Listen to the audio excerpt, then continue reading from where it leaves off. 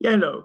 Now, finally, good evening, everyone. My name is Andreas Bieler. I'm one of the three co-directors of the Independent Center for the Study of Social and Global Justice.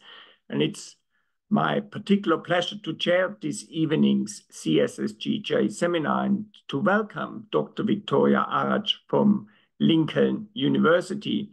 Now, Victoria holds a PhD in Peace Studies from the University of Bradford, and she currently works in the Public History Project. Where do I find the title? Reimagining Lincolnshire. That's it. And actually, that project in itself sounds pretty fascinating, because it seeks to uncover hidden and neglected stories from Lincolnshire, linking that to both the empire and slavery. And in itself, actually, that could be an excellent topic for presentation to CSSGJ. However, tonight's topic is actually even more pressing. We all have heard about the genocide perpetrated by Israel against the Palestinians in Gaza and equally outside Gaza. We've heard about that. Now, Victoria is going to speak about a particular aspect, Educide. And I think coming from a more educational background, this is actually of highest importance also for us here. Now, we are going to proceed in the usual manner. Victoria, you will have about 35 to 40 minutes for your presentation. And this will then leave us with another similarly long time of up to 40 minutes for questions, answers, and discussion. So without further ado, Victoria, the floor is yours. Thank you. Thank you so much, Andreas. And I really want to say what a privilege it is to have you with me this evening and to have this platform. I want to begin by offering my solidarity and congratulations to Professor David Miller, who has just won a historical case on this subject, and yay, for the first time in history, the anti-Zionist ideology and belief will be a protected characteristic. So that certainly makes my job more secure. And it's some good news in some very dark times. So I want to sort of go a bit further into the crimes around what's going on with the Palestinian education system. And please bear with me, because this is just a sort of kind of concept paper more than anything. And my idea is to really frame the Educide in Palestine and in Gaza as something that is systemic, historical, and it's something that is beyond borders. And it targets Palestinian knowledge production just as much as it targets the education rights. So we know that on the 26th of January, the International Court of Justice, South Africa versus Israel, had their ruling on the crime of genocide in the Gaza Strip. And in this, Blinne Grale, QC, noted that almost 90,000 Palestinian university students are unable to currently attend university in Gaza. Over 60% of schools and almost all universities, and I believe now that is all universities, and countless bookshops and libraries have been damaged, destroyed, and hundreds of teachers and academics have been killed, including deans of universities and leading Palestinian scholars. And it was noted on the record that this obliterates the very prospects for the future education of Gaza's children and young people.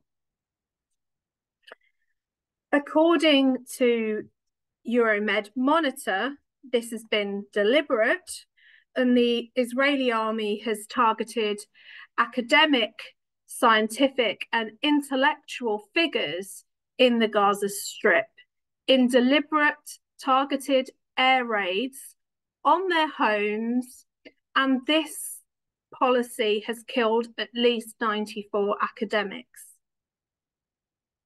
Tragically, those targeted have been crushed to death beneath the rubble, along with members of their families and other displaced families.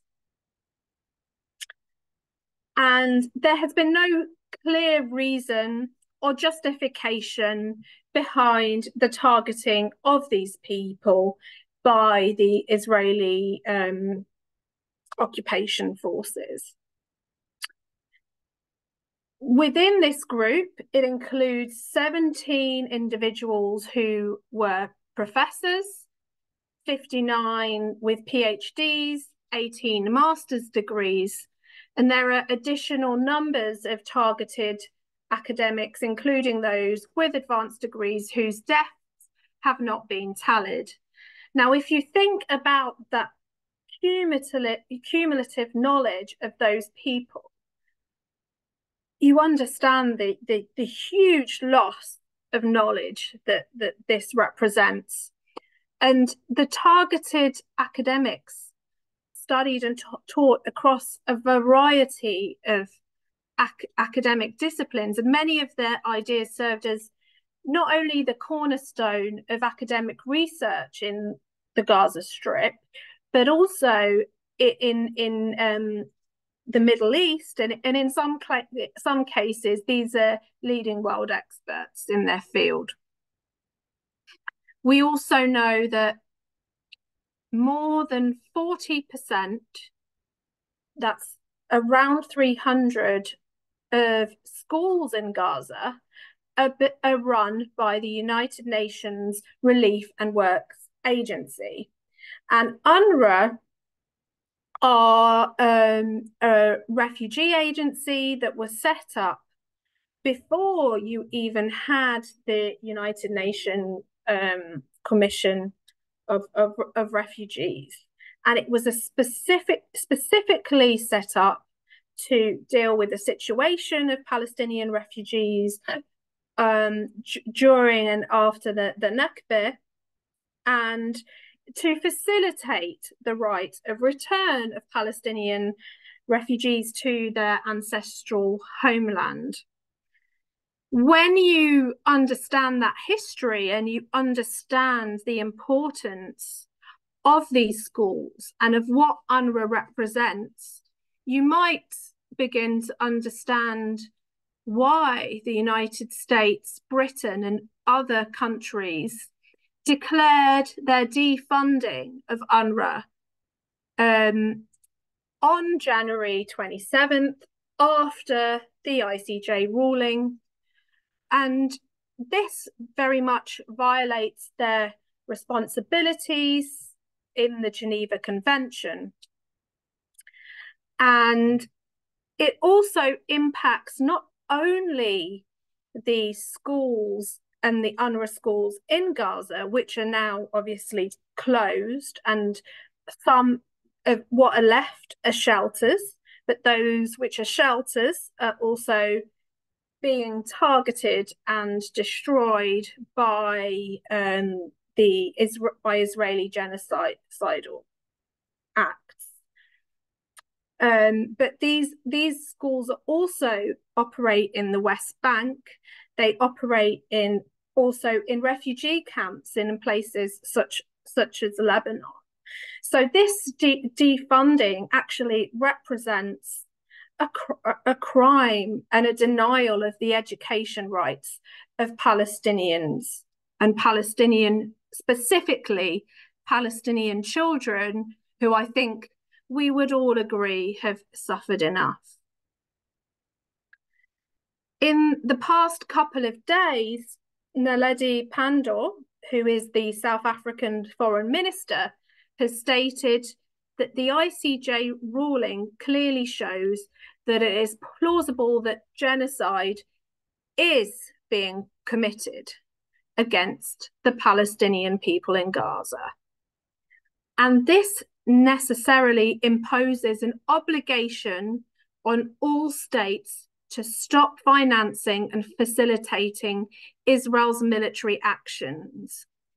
And that is a message directed at Mr. Biden, Mr. Blinken, Mr. Sunak, think also Starmer, but also to the VCs and vice chancellors of Britain's universities. Her comments about the role of third parties further negates the legality of the efforts to defund UNRWA, and particularly, I believe, if you look at this through a framework of Educide. So I think that really the crimes against Gaza's education system, children's rights, etc., need to be contextualized in the historic and material oppression of the education rights of the Palestinian people. So what is Educide and how does it differ from genocide? Well, Educide was first used by scholars to describe the wholesale destruction of the education system of Iraq in the 2003 illegal war. And I believe it is also applicable to the Palestinian case. Since the 2003 illegal war in Iraq, it was then proposed by scholars of international law, such as Rula Alusi, that Educide should be picked up as a crime by the ICJ and the ICC. And this fueled a debate amongst scholars around the genocide of systems, such as the healthcare system, and was inclusive of the education system. And Educide begins to represent the wholesale destruction of an education system through which you destroy the past, the present, and indeed the future. And I do keep wondering this, and I think if we had learned the lessons a bit more and about Iraq and had more accountability for the crimes against Iraq, there would maybe not be so much complicity from the British higher education system about the Educide of Palestine. On the current crime of Educide in the rest of Palestine, outside of the Gaza Strip, it is evident that the education system is a target of Israel's genocide, with Britain, the US, and other Western countries complicit in the erasure of Palestinian culture, learning, knowledge production, and education rights.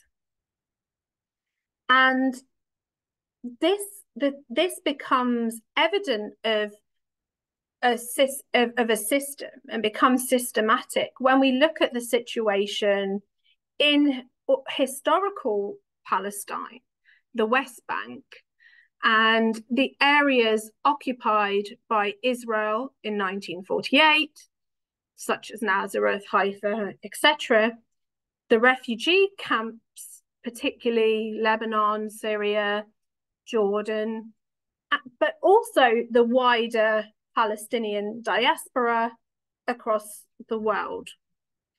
And the systematic nature of this Educide emerges when the framework includes our situation and the situation of Palestinian scholars and students in places such as the UK, Germany, and the US, and the situation of Palestine Studies and the erasure of Palestine from institutional decolonial scholarship.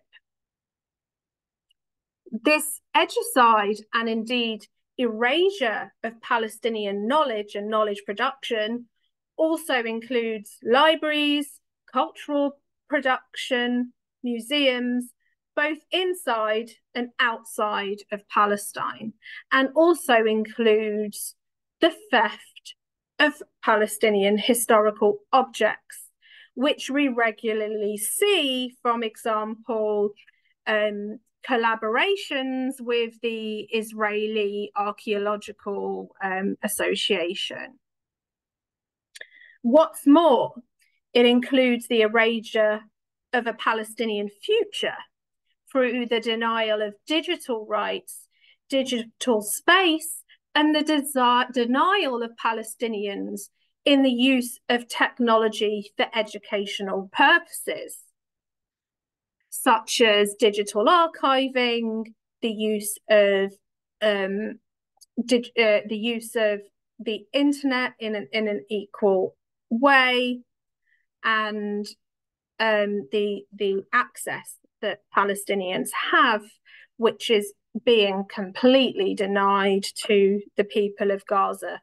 There is no internet, essentially, in Gaza. However, what we need to understand is that this Educide is not an isolated genocidal act, but it is also a systematic continuation of racialized capitalism and imperialism, and the destruction of the ways of knowing, sites of resistance, and knowledge and cultural production of colonized people. And this is to ensure that only an Orientalized Palestine or a highly neoliberal westernized Palestine exists.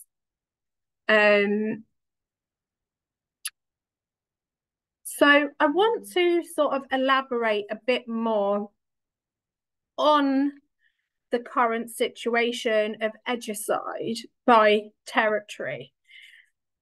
And I will start with the West Bank. And the SUD trade union have noted that since 1988, Birzeit University, which is one of the most prominent universities near Ramallah in the West Bank, launched a right to education campaign, which it asked people all over the world to join. And this was at a time when Palestinian universities had been closed down in the Intifada by occupying Israeli military authorities. And it was a horrific time where teachers and students who transported textbooks or organized clandestine courses were prosecuted. And I know about these clandestine courses because I'm proud that I have a heritage of these spaces in my family through the educators in my family. And Since then, the colleagues in Birzeit have been documenting Israel's systematic attacks on higher education in the West Bank and Gaza. And these include students and members of staff being prevented from accessing their places of study by military checkpoints. Of course, the illegal wall proves an extreme barrier to education access in the West Bank. Just a note for those of you who might not know that the ICJ also deemed the wall illegal in 2004, another sort of ICJ ruling that was completely ignored by Israel. And one of the reasons that was cited was indeed the impact on education. You have continuous military raids on campuses, and students and staff regularly detained and humiliated by the occupation forces. As recently as the 24th of September 2023, the University of Birzeit, and I would like to say that this is before October 7th, was attacked by Israeli military forces who assaulted personnel and detained 8 students. And before October 7th, this is just a regular occurrence in West Bank universities.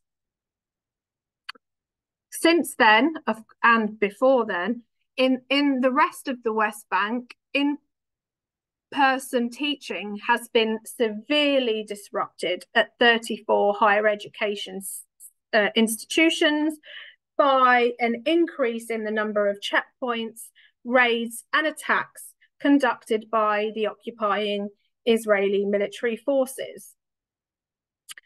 And this has affected 138,800 students who now learn online. And actually, since the 7th of October in the West Bank, Israeli military authorities have arrested several dozen students in raids, and they have suffered from intrusive body searches and ill treatments. And we know that tens of students and staff members from universities are currently being held in Israeli jails as hostage in administrative detention. For those who don't know, again, administrative detention is detention without trial that is continually renewed by the Israeli occupation forces. Inside Israel, or what we Palestinians call 48, Palestinian students face threats and dismissal from universities. And almost 200 Palestinian students have been disciplined for comments or publications critical of Israel's attack on Gaza. Also for taking part in peace demonstrations, and this is usually followed by expulsion. Palestinian students in Israel also face violence on campus. And on October the 28th, Israeli police in Netanya had to intervene to stop several hundred far-right militants who were trying to force their way into a university residence housing Palestinian students while chanting "Death to the Arabs." Palestinians in Israel have no university of their own. Their education rights are systematically denied by the Israeli state, who deny permits for universities and schools inside Palestinian majority cities and villages. The schools that do exist are heavily policed by the Israeli authorities, and Palestinians are both denied their right to learn and also denied to exercise their cultural identity. I think it's also important to note that Israeli education unions do not advocate for the equal rights of Palestinian students, teachers, or lecturers.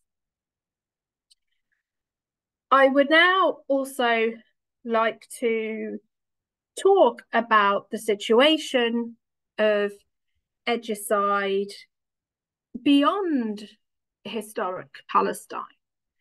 And this is where I think it's important to understand Educide as a system of erasure.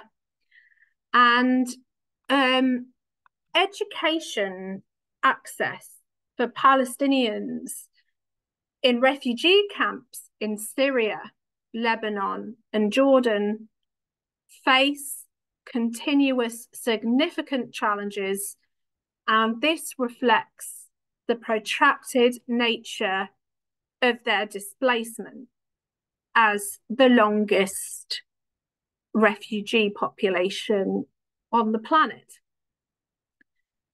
In Syria, we've seen that the situation which happened after the Arab Spring meant that, for example, those in Yarmouk camp were again denied their education rights for a second time. And these sort of continued displacements within protracted conflicts in the Middle East make it difficult for Palestinian refugees to access a consistent and quality education, which they could if they were allowed to just come home.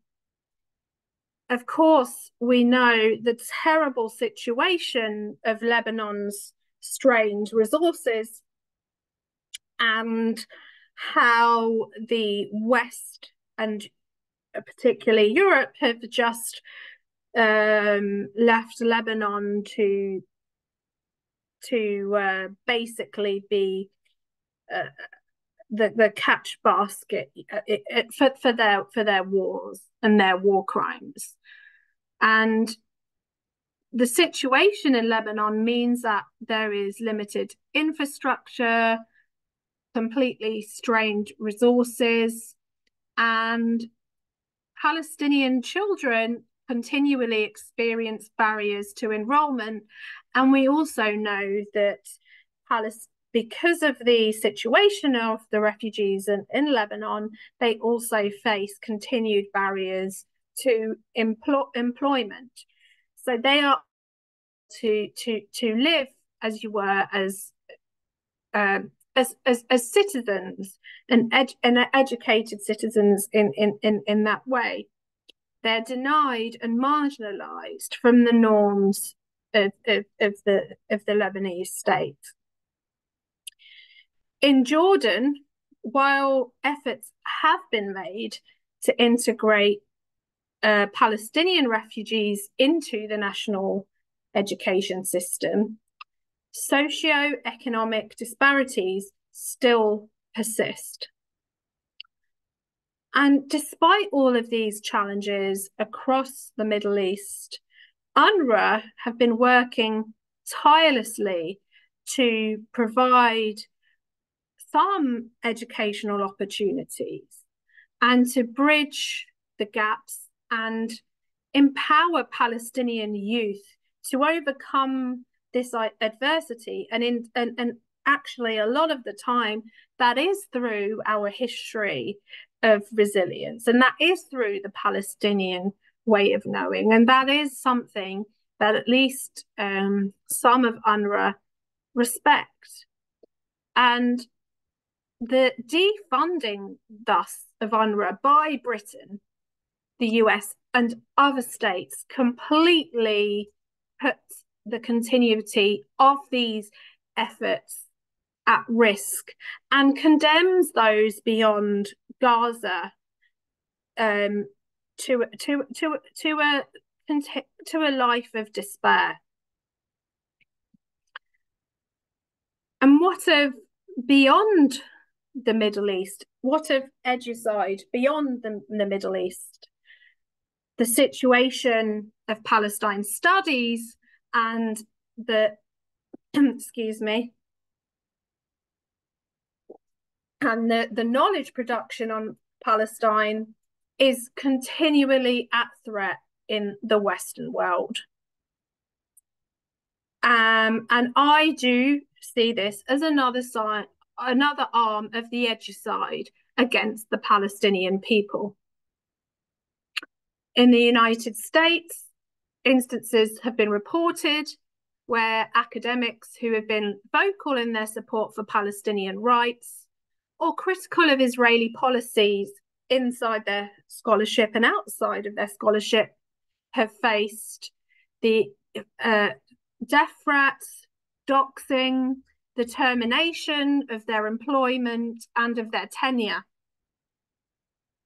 In the US, funding for research projects that explore Palestinian perspectives are always limited and always under extreme scrutiny, which really harms the depth of academic inquiry. Here in the UK, we know that university events, even peace vigils, in which at my institution we've had two, and had massive complaints from the University of Lincoln. These events discussing or acknowledging Palestinian pain or the Palestinian experience have faced cancellations and disruptions. And a lot of this has been under the sort of guise of the IHRA definition on anti-Semitism. And the IHRA definition is continuing to pose a threat to scholarship on Palestine, with criticism of Israel being labelled as anti-Semitism.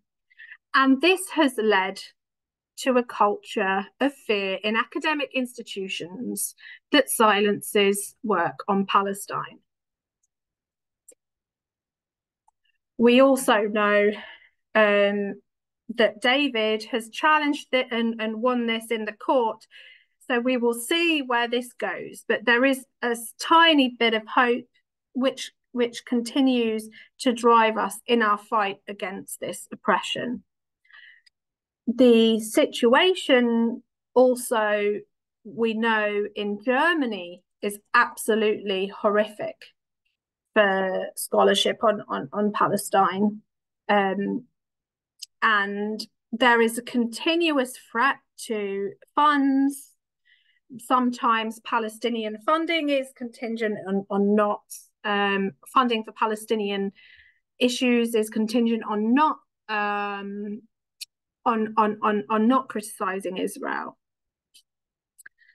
And what is more, scholars from Palestinian universities who try to engage in partnerships with European colleagues are forced to sign a racist anti-terrorism declaration.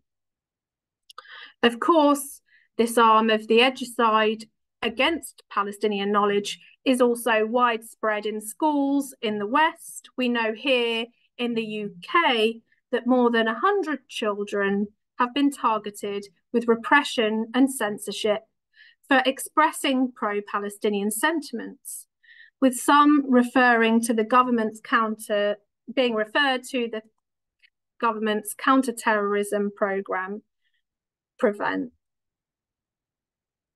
We have also seen the deliberate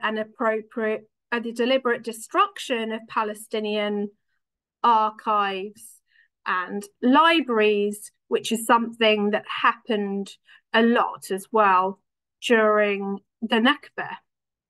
And I would like to say that Librarians with Palestine, which is a brilliant website, have compiled a report on Gaza about the destruction of libraries and other cultural heritage institutions in the Gaza Strip. And this includes at least 10 libraries, the killing of archivists and librarians, and the destruction of museums. And I really encourage those on this call to go and have a look at their website, because it is really horrifying. And we know that this erasure of Palestinian knowledge is something that is rooted not only in the Israeli occupation, and it's rooted in the Nakba of 1948, and it's also rooted in the policies of the British Mandate. And I would just like to end by reminding everybody of the words of Naledi Pandor, who has said there is an obligation on all states to stop financing and facilitating Israel's military action, and this means to stop financing and facilitating Israel's Educide. And universities and British institutions invest millions of pounds in companies that are implicated in Israel's military occupation, colonialism, and apartheid. And I hope that we can maybe discuss about what we can do to end this complicity and put an end to this Palestinian erasure and this Palestinian Educide. Thank you. Yes, thanks a lot, Victoria, for this powerful presentation. These are dark times indeed, and yet it is important, to bring out those topics as you have done on Educide in Palestine, and to discuss also what we can do in order to go against the destruction of knowledge production.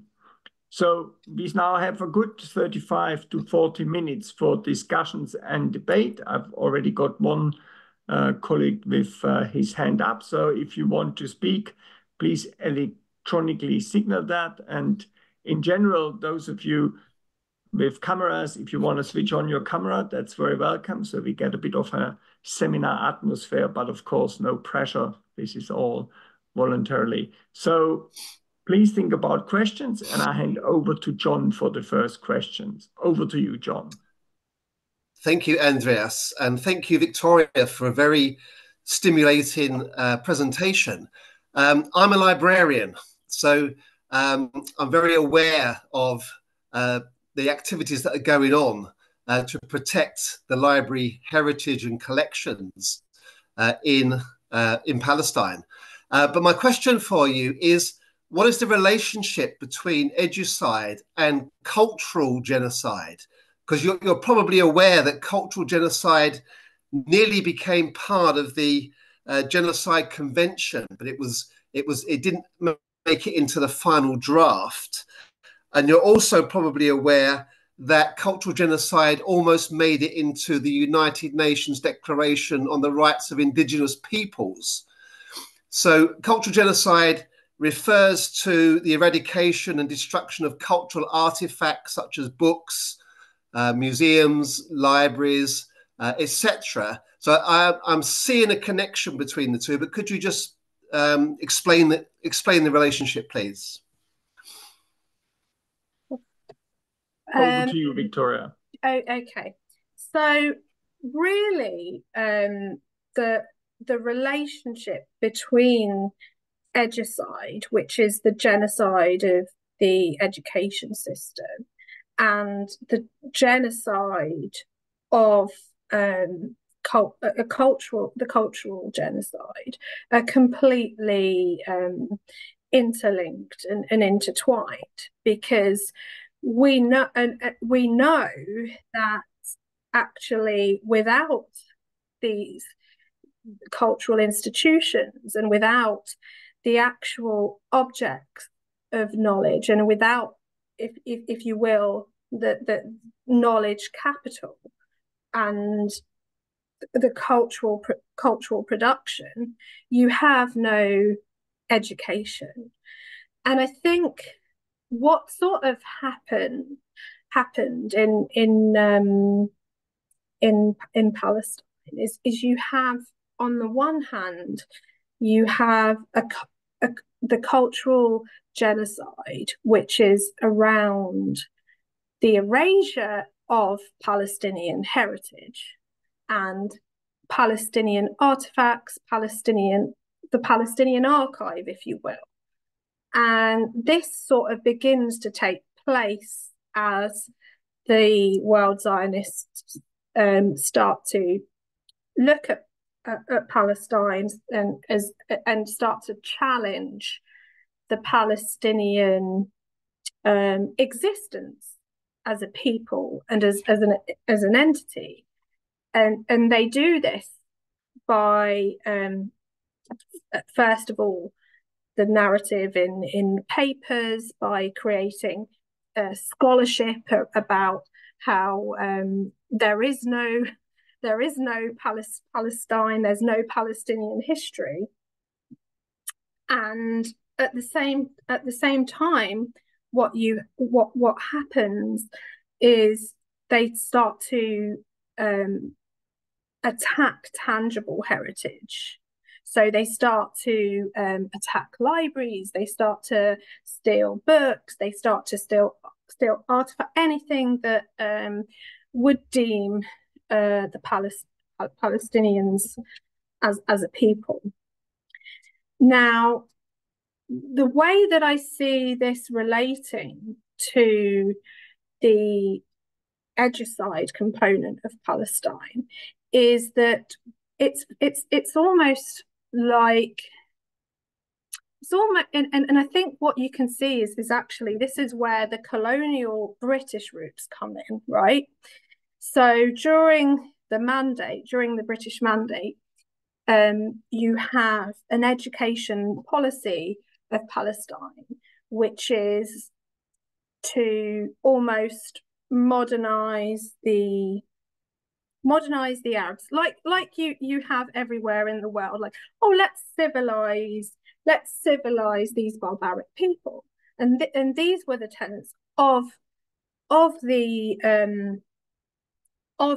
Educide. So, and these were the foundations of that, because it was through that and that the whole concept of the education system is based around the erasure of Palestinianness and being Palestinian. So at first, so they become entangled, but what's happening now is the Israeli state, previously,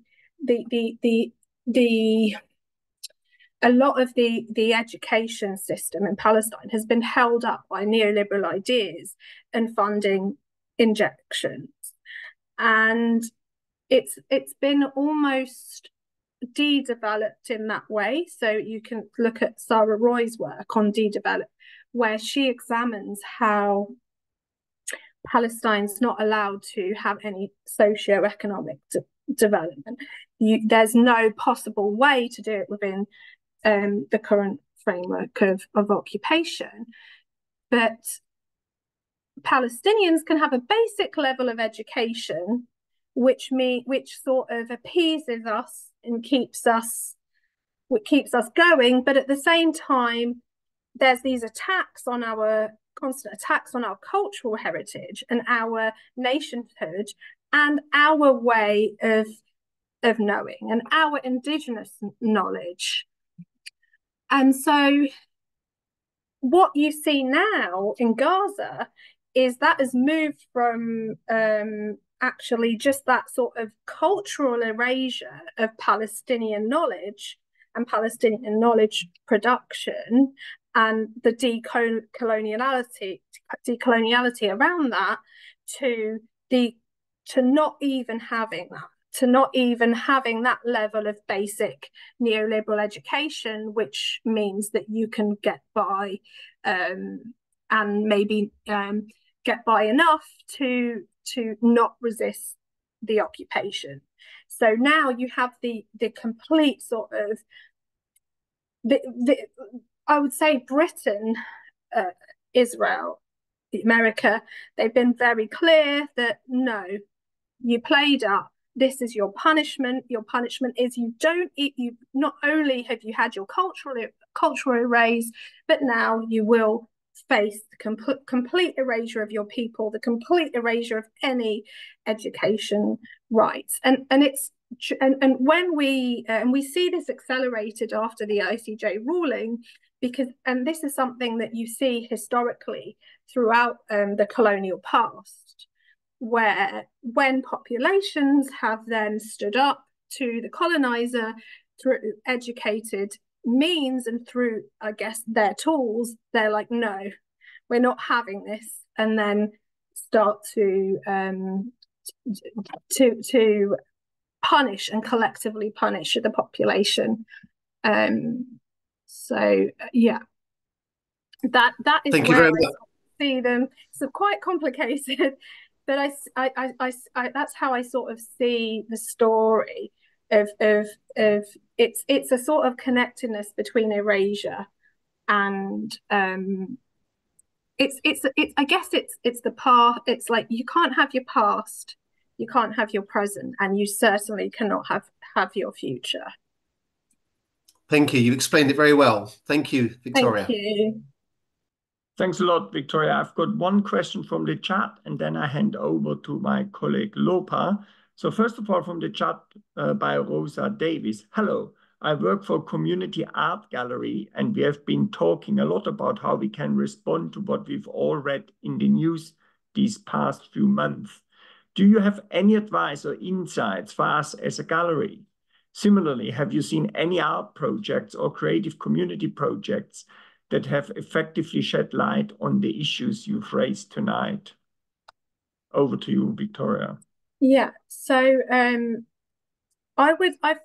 first thing really when it comes to this issue and when it comes to cultural institutions such as community art galleries is that I would highly recommend, of course, that you do not take on the IHRA definition of anti-Semitism in terms of your EDI policies. I also recommend that you sign up to the academic and to the cultural boycott of Israeli cultural institutions. And this is because of the way that the Israeli cultural institutions are involved in both apartheid and now in genocide. So I think it's really important to be aware of those boycotts and be aware of where your sort of partnerships go,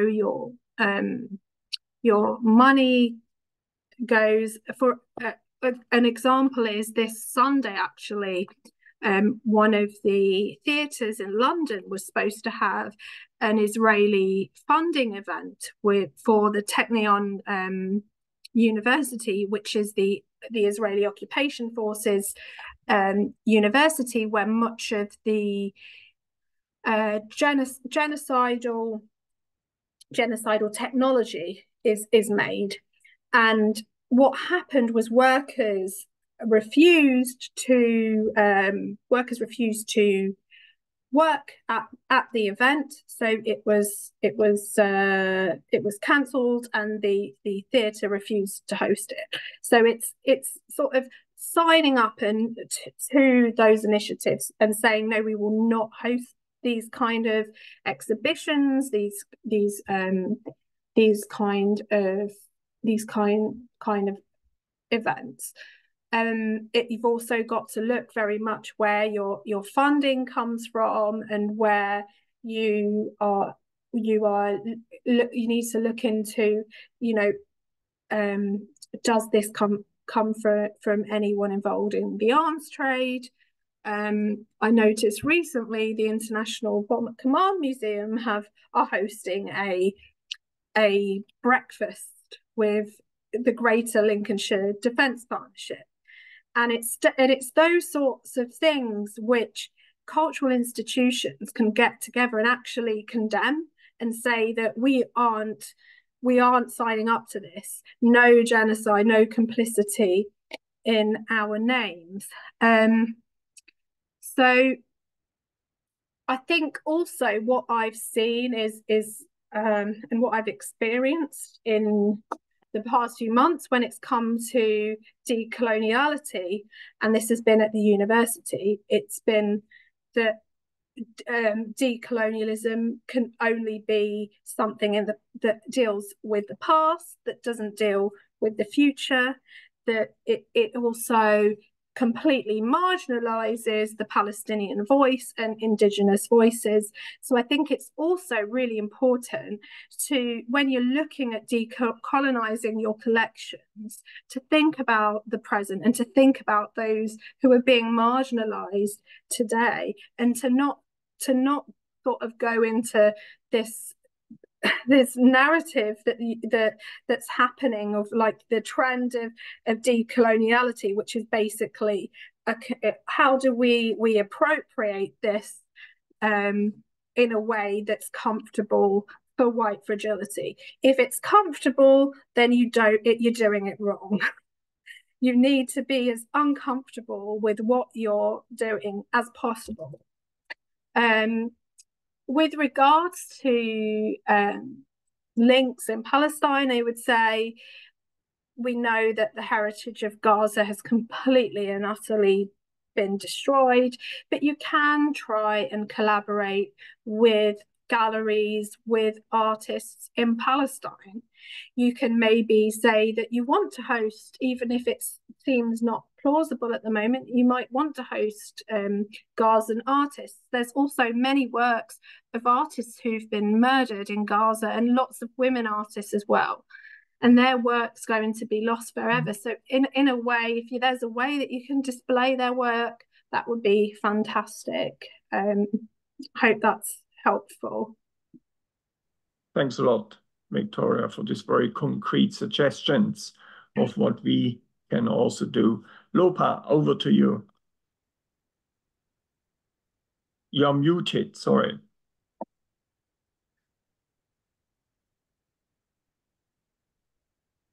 Tricky with the mobile phone to unmute. Okay, can you hear me now? Yeah, perfect. Thank you, Victoria. Thank you for your talk and your answers.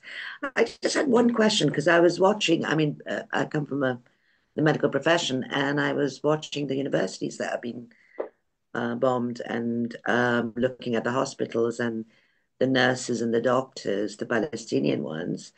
They will no longer be able to be trained, the health professionals, the care workers, and so on. So that's another way of, how do we, well, it's already done, I suppose. I don't know how many of them have been. So how do we somehow help in that? Because they will not have people to be able to work in their hospitals.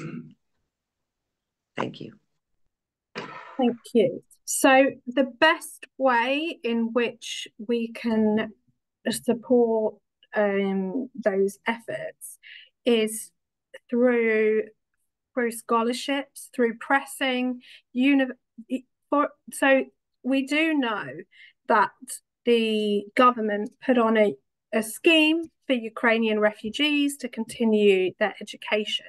No such scheme has been declared for Palestinian refugees, and that is something which which most refugee organisations in the UK have also lobbied the government on. So Refugee Council have a really good page on their website about it. But what needs to happen is, not only do we need to lobby our government to stop this genocide, and we also need to lobby them to continue to stop the defunding of UNRWA, to continue UNRWA's work, but also that we want a scholarship scheme just like the Ukrainians had. But it's also upon the medical union, like so if you can advocate within your trade unions, within the RCN, within the British Medical Association, that you can support these people to come here, that you want these people to come and to learn about how to train it in the UK and continue their education, and also to lobby the universities to do the same, and to even though the government is refusing to, and that's the big excuse of the universities, and they say they have no money and blah blah. It's all rubbish, and they can definitely lobby. The VCs can write to the government about it, and also they can fund it.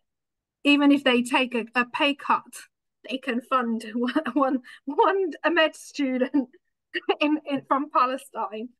So I think it's really important to just keep pushing that we want to be a place where we can host refugees, that we want to be a place of refuge, and we want these people to come and be educated here.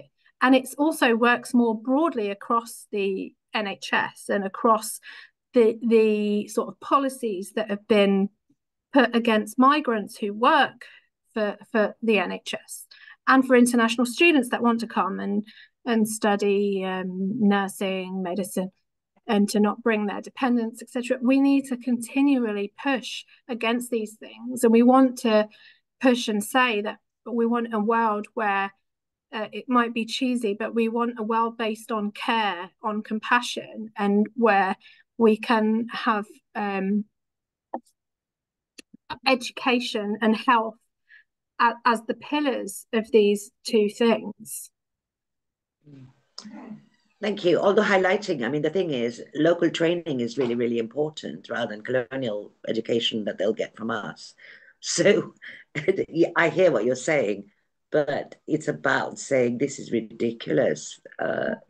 People there will not have, the next generation will not have the skills that they need. Thank you, though. Thank you. Thank you.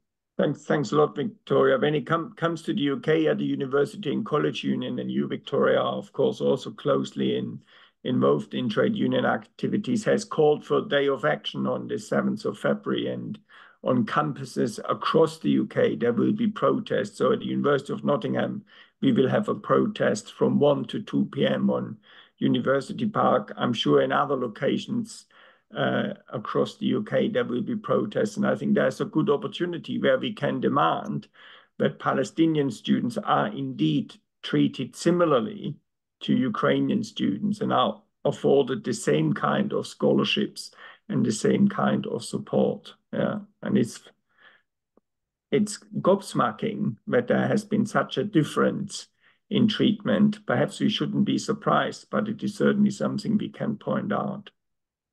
Certainly. Any more questions, contributions? Can I mention a couple of things, please? Dimitri first and then Alex. Okay.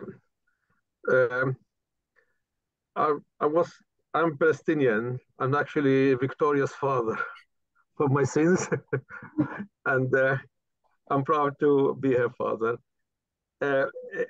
The cultural heritage stealing and Educide. It didn't start, with the war on Gaza or the Second Intifada or 1967. It actually started in 1948 at the Nakba and the establishment of the State of Israel, and even before that, during the British mandate on Palestine.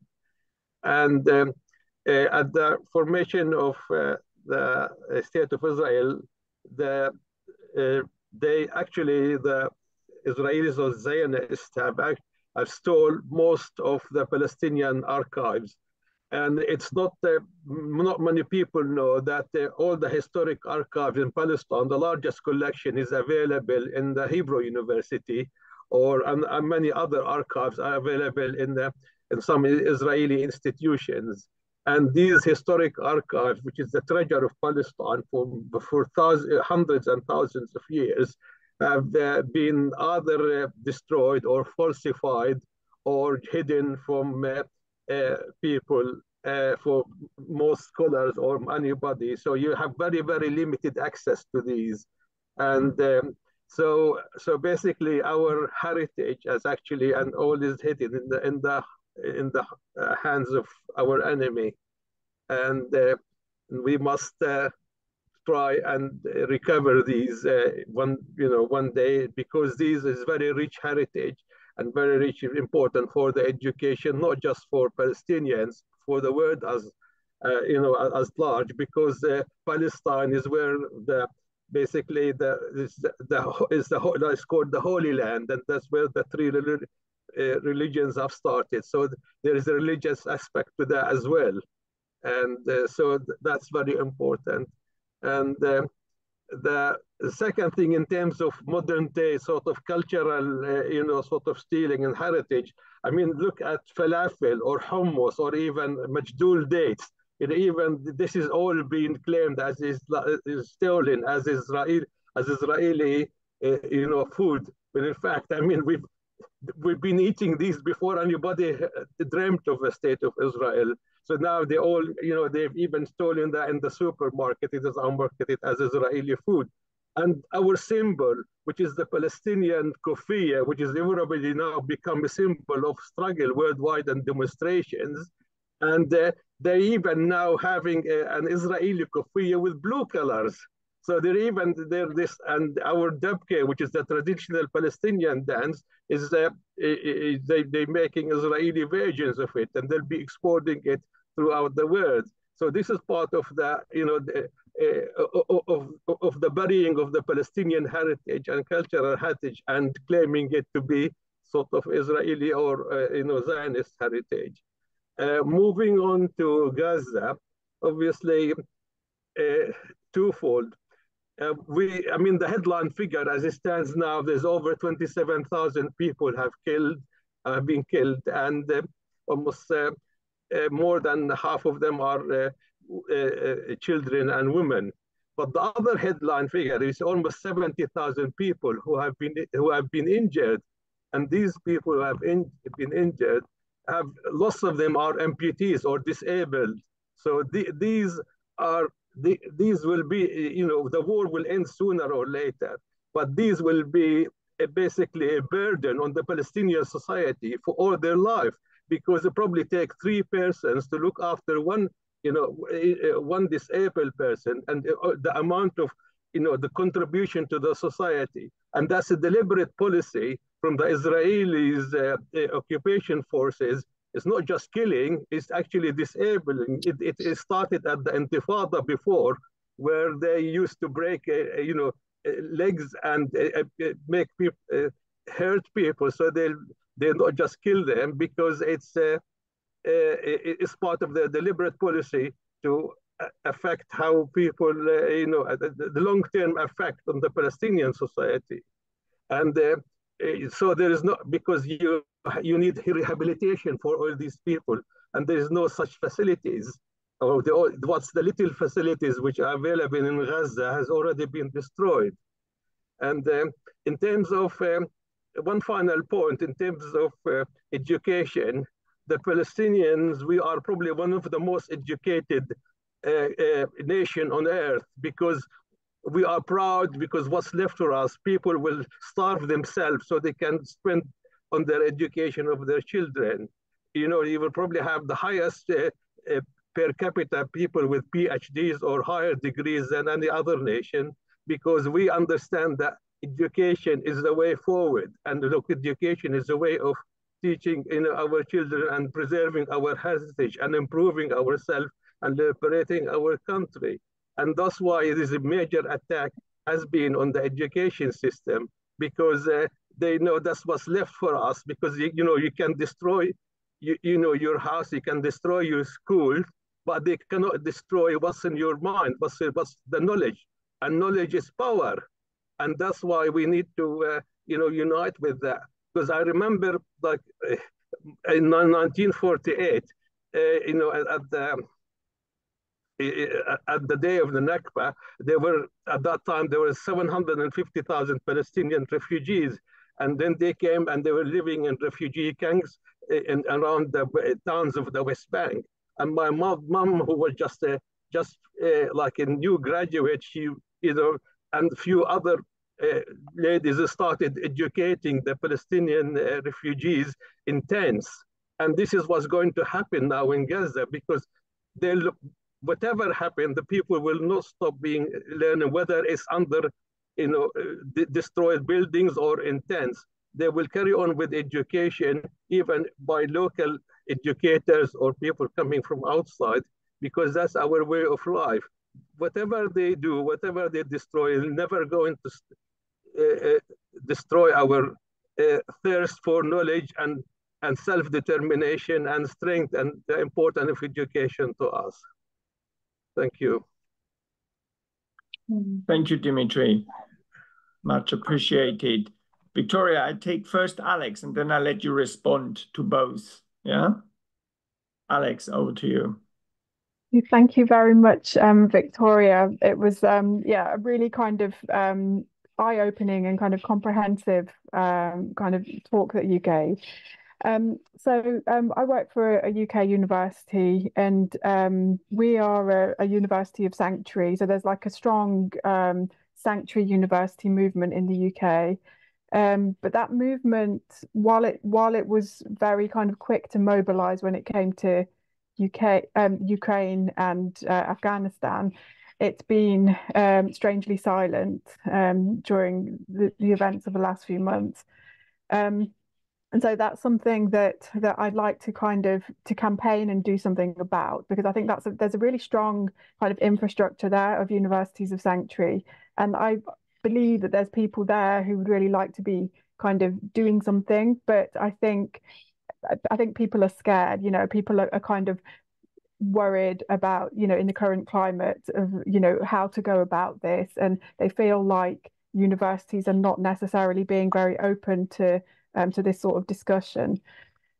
So yeah, I was just wondering, what you thought about this. Like, in which ways can the UK education sector, the higher education sector, most usefully kind of get involved? Like, things that I'm thinking of are things like perhaps twinning initiatives, like twinning with certain universities, maybe universities in the West Bank, and things like that, and then kind of perhaps like you suggested before, like setting up scholarships. Perhaps there could be some students from those twinned universities coming over to their partners in the UK.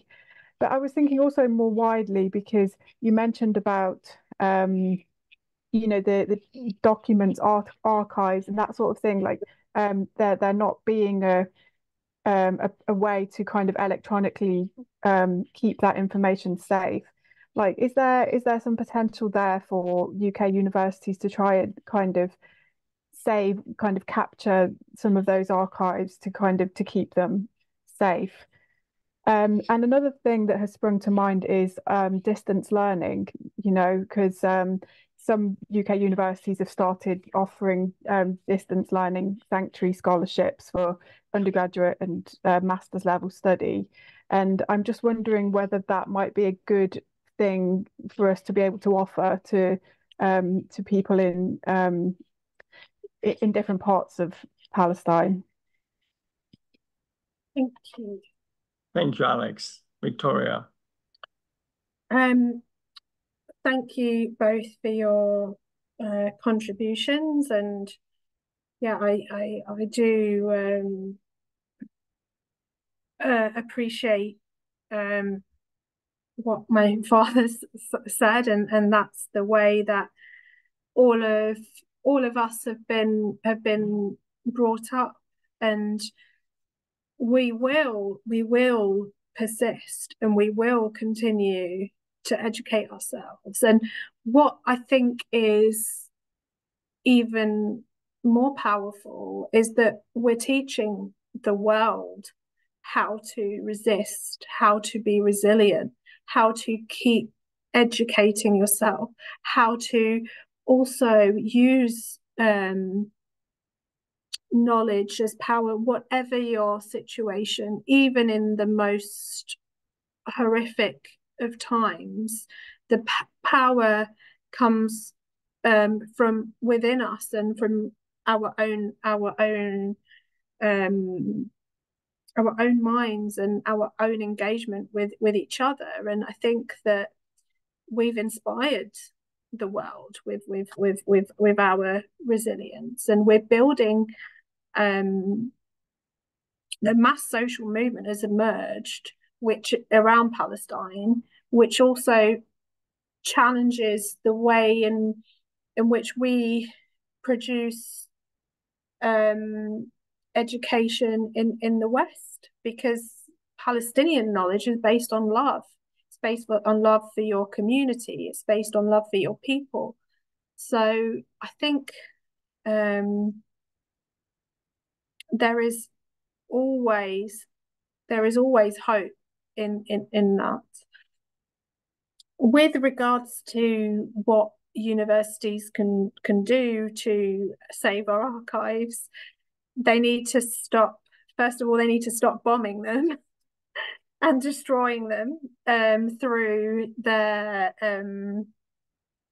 ties with the military-industrial complex and their partnerships with Israeli institutions that have theft and do steal, and associations like the Israeli Archaeological Association. So sort of the number one point of really university action needs to be demilitarization, defunding, boycott, and divestment and sanctions. And actually, we're getting to the stage now that if universities do not do this, they are going to be complicit, and they are going to be in court on complicity in genocide. So they need to start seriously thinking about those things. And it's no point doing the other stuff if they're going to continue with their role in the military-industrial complex. It's a difficult fight to have sometimes within the trade union movement because of the nature of the fragility of university funds and how our universities have become neoliberal businesses effectively. So it's come to the point really, and it's for fossil fuels as well, where a decision has to be made, and we as scholars, I think that we need to push for saying that, we do not stand for this. We do not want this. We want to fight for our universities as a place of peace, a place of coexistence, a place of progression, and a place where knowledge is produced on equal terms without destruction, and to ensure, of course, jobs and the continuation of things like the subjects that pursue those aims, like my own subject, peace studies. I think obviously that's a really difficult fight to win. But I think unless we do it on those terms, we ourselves become complicit in not just the destruction of Palestine, but of other places and other peoples. I think with regards to the sanctuary of scholarship, etc., I think we have to recognise, and I think it's time, a lot of refugee organisations, anti-racist organisations recognise anti-Palestinian racism and recognise that it's not a threat to their funding, not a threat to their organising, that it's not a threat to their partnerships with other communities. And I think we have to really fight on that and keep saying, you know, anti-Palestinian racism is a huge thing, and there is a sort of collective silencing in which the NGO sector is very much involved with, and just stop marginalizing us, to have discussions about anti-Palestinian racism. I think that the University of Sanctuary aren't taking they're not taking any new applications, I think, for a while.